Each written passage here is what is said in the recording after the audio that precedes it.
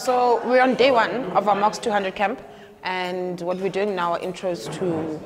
Marxism. But before that, we're tackling who Marx is, and we're going through a timeline of the different events that took place the time that he was alive, but also that he was probably involved in.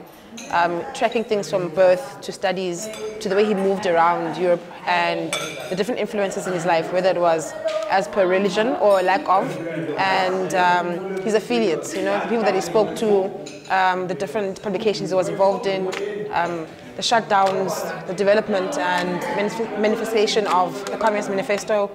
and all of those series, the Paris Commune. So as a group, what we did is we went through a brief reading on his, and then we tried to narrow down and lock down 10 key frames of what his life was and his important contributions, basically, and things that we think molded the way that Marxism is built and developed now in the country or in the world.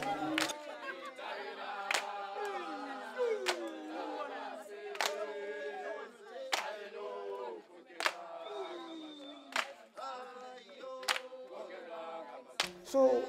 they can be very productive, like intellectually, and also this atmosphere,